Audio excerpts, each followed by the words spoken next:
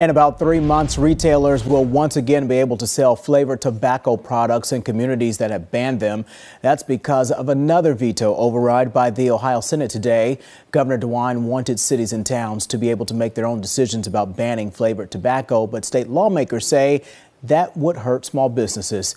NBC4's Eric Halpern has more on what the override means for the city of Columbus.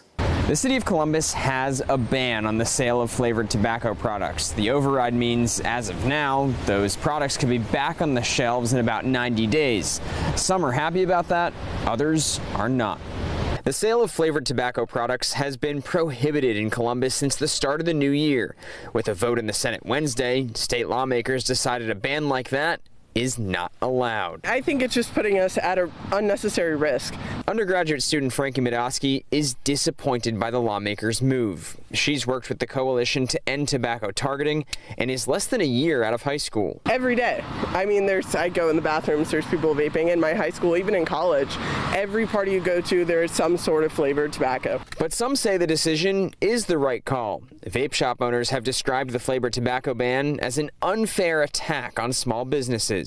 Our customers even said like they could go over to Westerville and just get a vape. So like, yes, it's hard to say like to hear a customer say I could just go over here and buy that, and it's like, well, there's nothing we can do about that. They're hopeful when the override takes effect in about 3 months, more business will return. Well, a lot of stores had to close down. Small businesses who only do vapes had to close down. In part of a statement, Columbus Public Health says Wednesday's decision will negatively impact the health of youth and people of color who have been unfairly targeted by big tobacco companies for decades.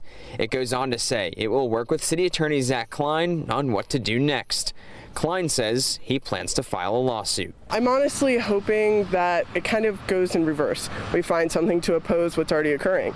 I mean, this is a huge problem, and we're realizing it's a huge problem. Some other Central Ohio communities also have flavored tobacco bans in place. You can read about how they are responding to today's override on our website, NBC4i.com.